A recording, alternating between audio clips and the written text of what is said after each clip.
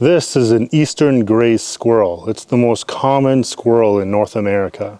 I named this one Chucky.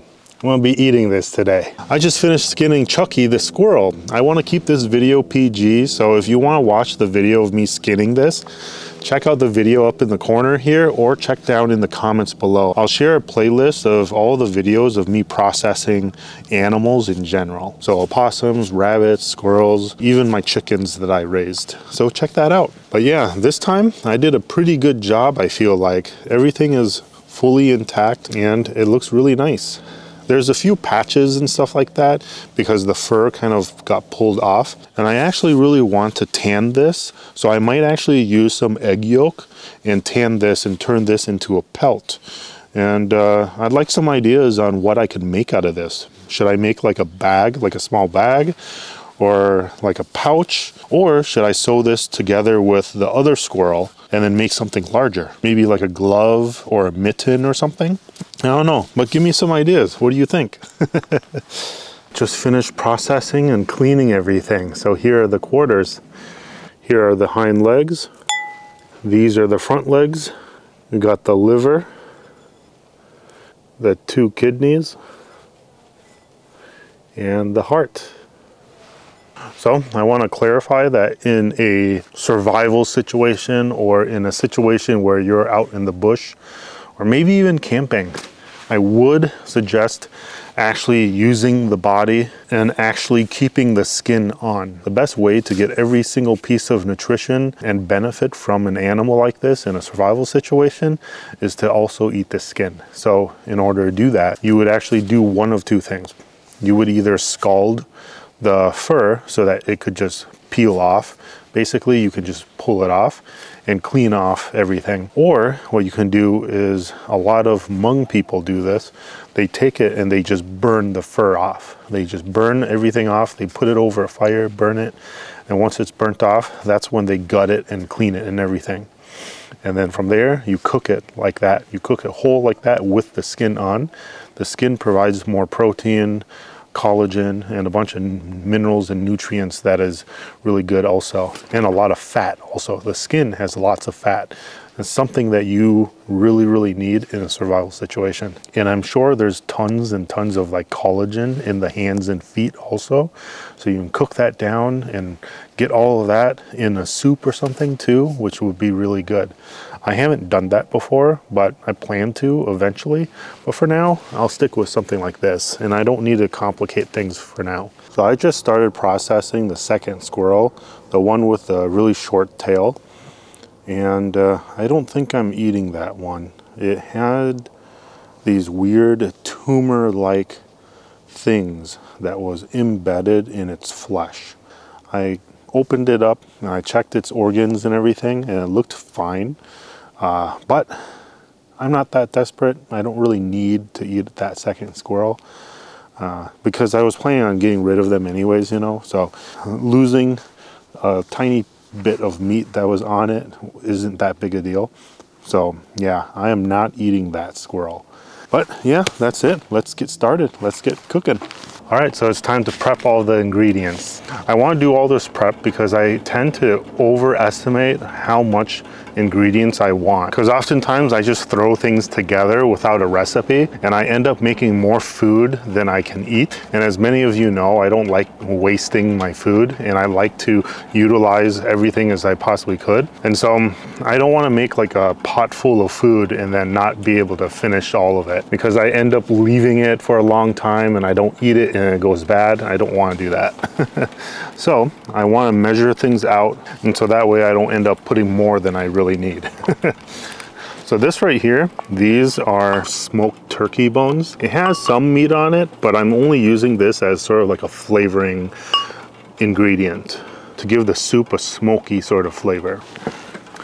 Got some leeks.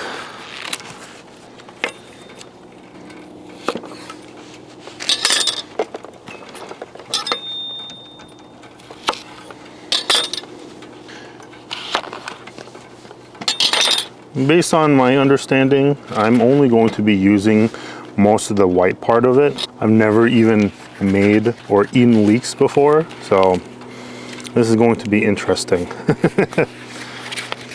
I might use some of the inner parts that are soft.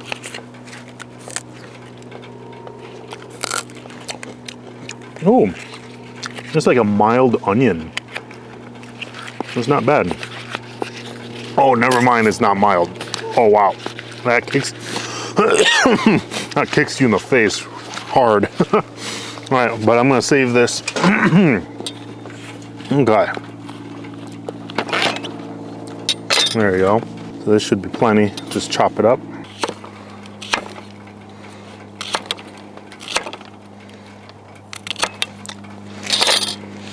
Just like this.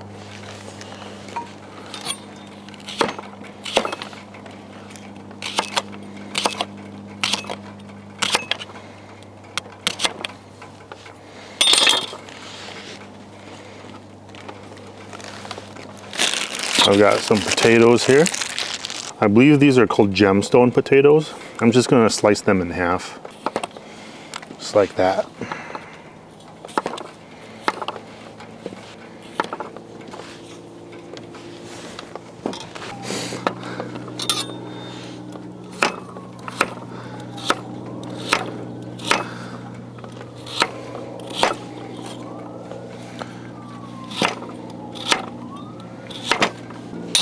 And they don't need to be uniform or anything. I'm just chopping them up so that they're smaller pieces.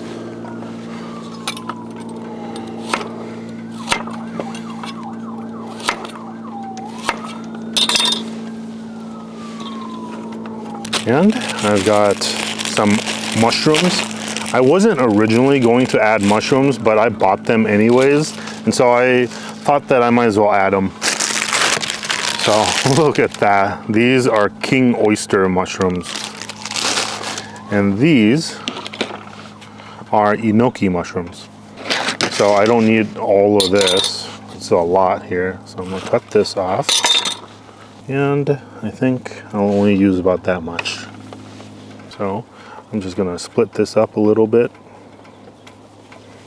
Put in the bowl. And this, there you go, cut in half.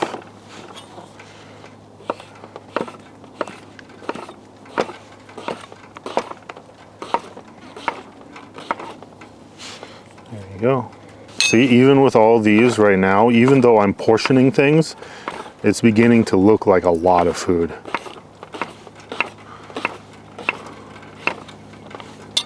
There you go. See, this bowl here has most of the ingredients. I need to add one more thing, and it's the squirrel meat.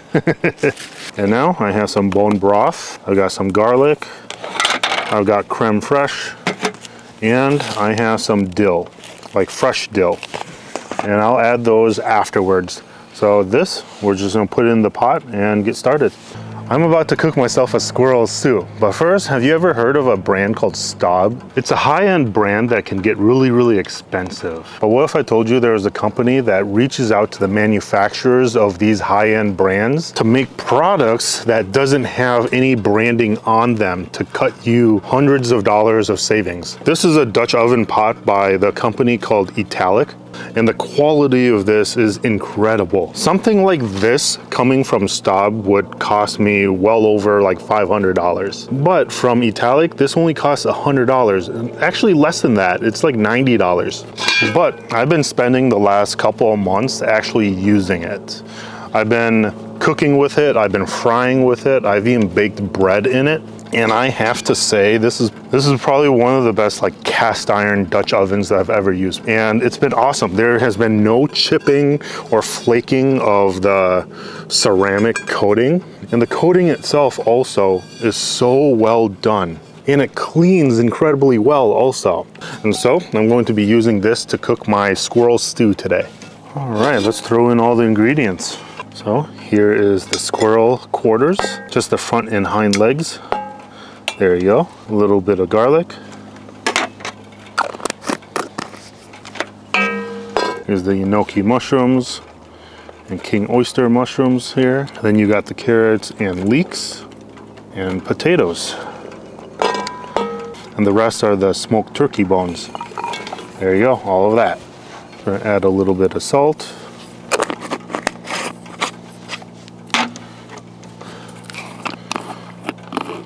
MSG, and some fresh cracked pepper. And this is a really cool cast iron sort of grinder. So it has a lid like this. This comes off. Now you've got fresh pepper here. Pop it in there. Put this over it. Close it now.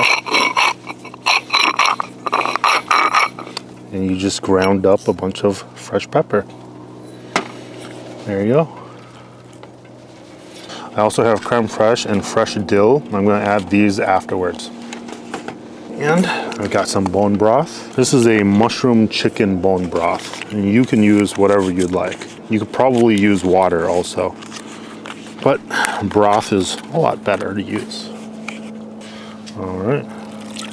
Ooh, look at that color.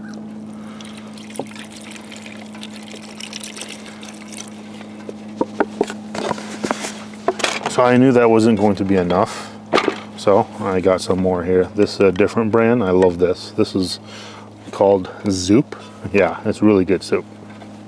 So pour this in. There you go. Just to kind of flood it. All right. And that'll be perfect. I might as well use all of it. And there you go. All right, let's get the fire started. You remember these strike of fire giant matches? I'm gonna be using this today. Super convenient and quick.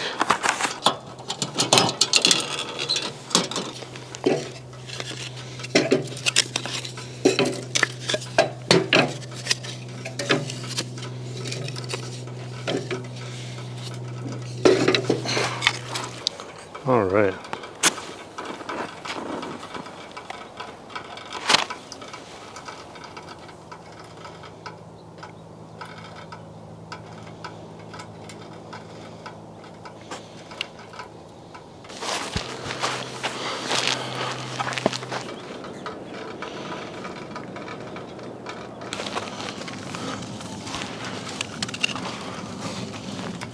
All right, the fire's roaring now. Put the larger pieces in now.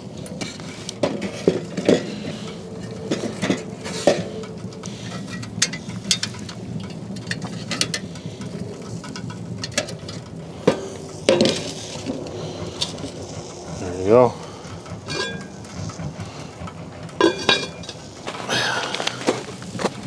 Now I'm just gonna let this cook until it comes to a boil, and then I'll lower the heat and let this simmer for like an hour or so. So in the meantime, I'm just gonna clean up and put things away, and I will see you when this is done. All right, it looks like it started boiling. Oh yeah, this is perfect. Okay, so we're gonna turn down the heat. There you go.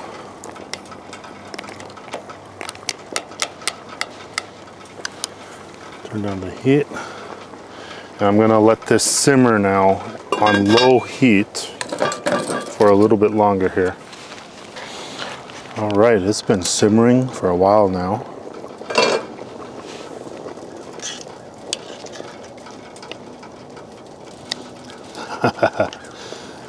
There you go. Okay, let's try it. Oh man. Oh my God, that's amazing. Oh my God. Yeah, this is good. This is gonna be good. All right, so I'm going to actually make it creamy by adding some creme fraiche. Give it a little bit more pop. I'll turn this down a little bit more. There's creme fraiche. Oh, just a chunk like that. And I'm just going to break that up and mix it all in the soup. Just add a little bit more.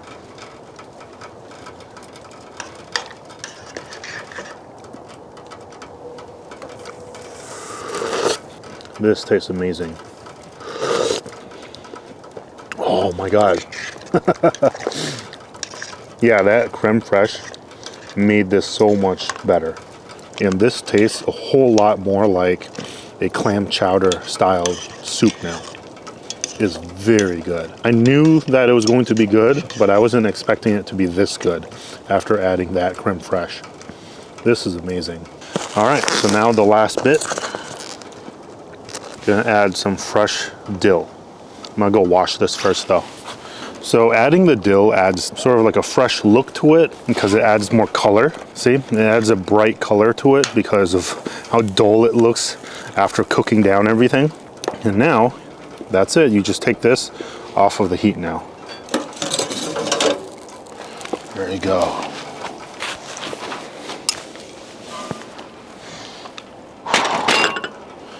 There you go. And the dill also adds more aromatics. So yeah, aromatics, and just visually, it looks, oh my God. Holy crap, look at that. This smells and just looks absolutely amazing. All right, see, look at this. So here's the squirrel. There's the squirrel meat. I got the mushrooms, potatoes, the carrots, and then we've got the bones here. Gives it a really nice smokiness. Let's scoop up some soup.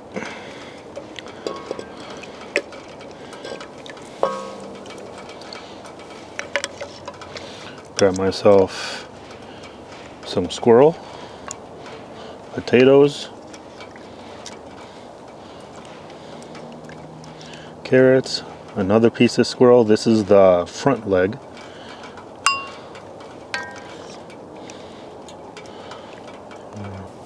I'm gonna keep this on the wood stove.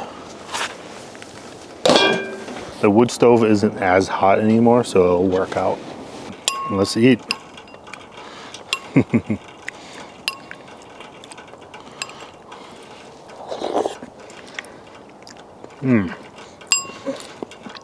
That addition of dill is perfect.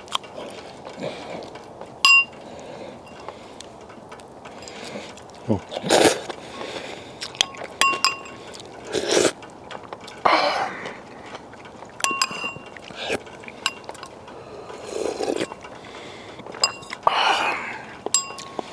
Squirrel soup. Oh man, this is so good. Gotta eat some of the squirrel now. So here's the hind leg.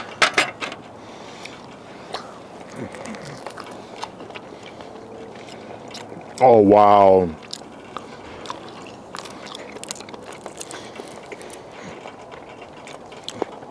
That is the best squirrel that I've ever had. I've eaten squirrel several times now, and this is the best way so far.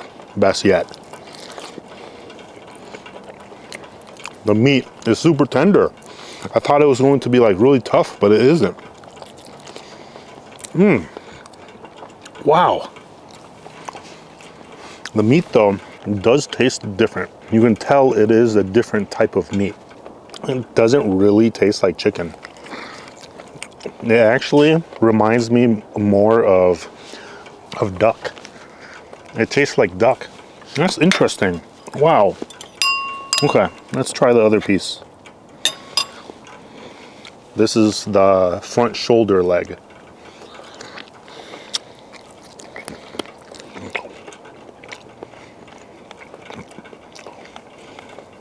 Yeah. That was really good. Holy crap. I was not expecting this entire thing to be as good as it is. The meat is incredibly tender. For some reason, I kept thinking like this is going to be really, really like chewy or tough, you know? I would think, you know, squirrel would be like chewy and tough, but it's not. It's really good. Wow. I might have to catch some more squirrels. Yeah, that was good.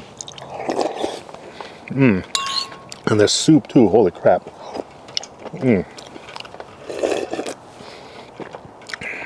This reminds me of those like cream of mushroom, maybe even cream of chicken, or maybe even a clam chowder.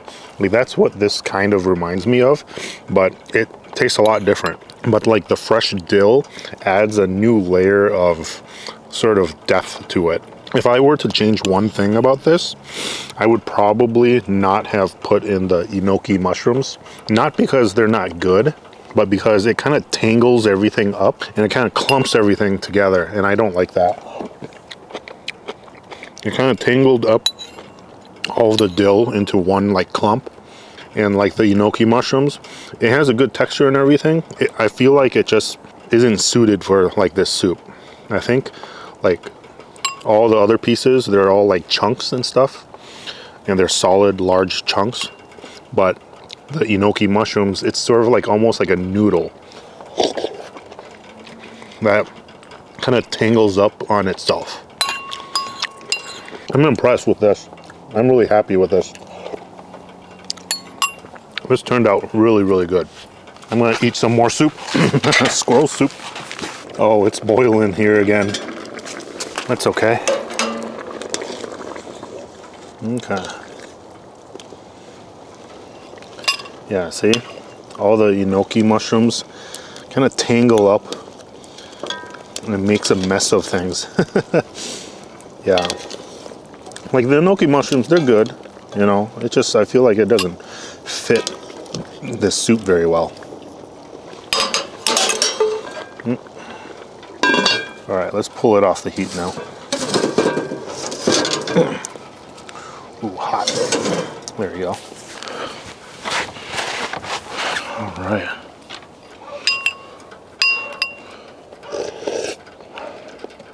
Oh, man.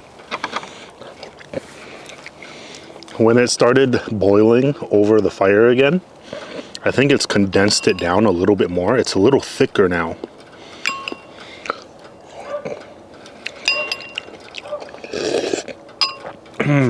Wow, that is so good. Such a creamy soup. Like that creme fraiche really brought out the soup's like flavors a lot more.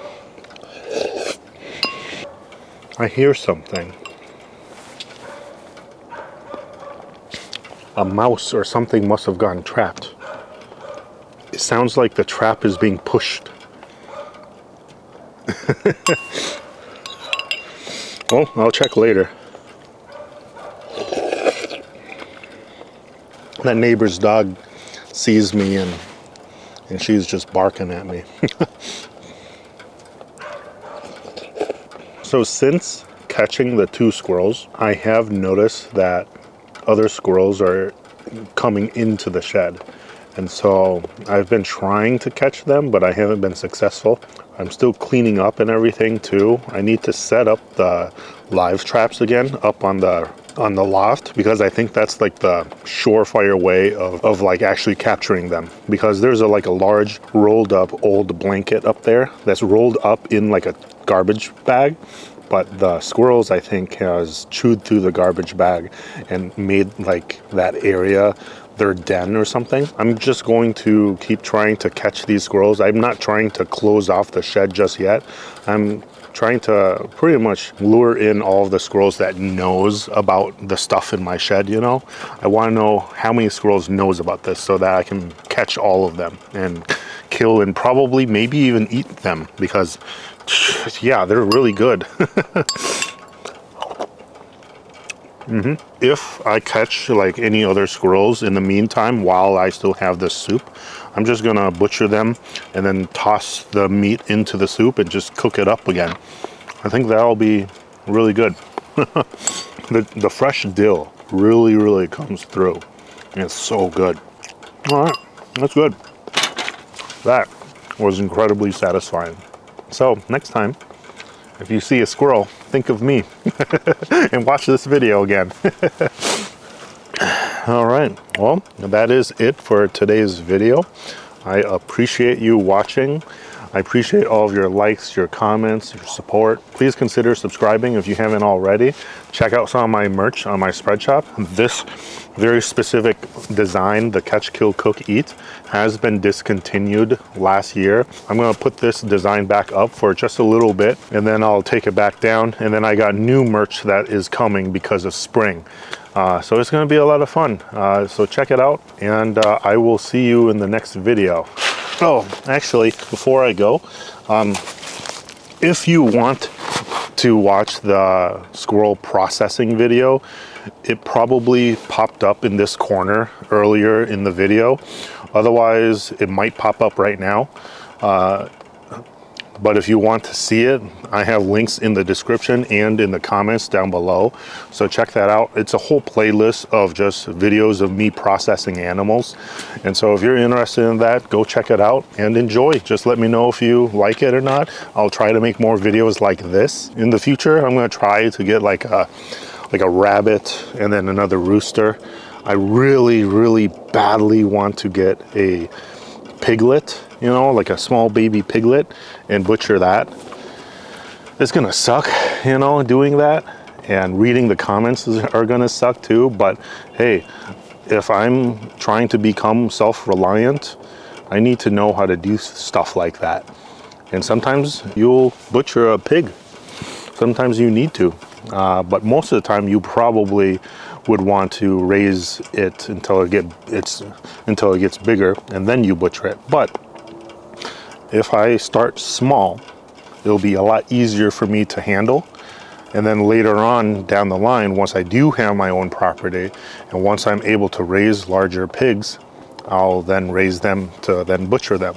But now I can't raise a pig in my area, and so I'll just buy a small piglet and then butcher it, and I'll know where the organs are, know how it looks, how to butcher it, and yeah, it'll be a very interesting time and a really cool video too. So yeah, subscribe so you don't miss out on those upcoming possible videos in the future. All right, I'll see you next time.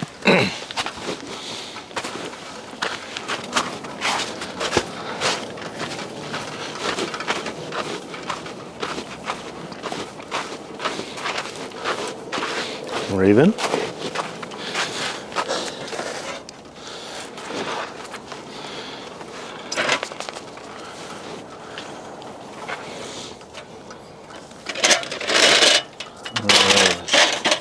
So time to clean up, and I'm gonna try to get this video edited and up soon, but I need to make preparations also so that I can share this on other platforms.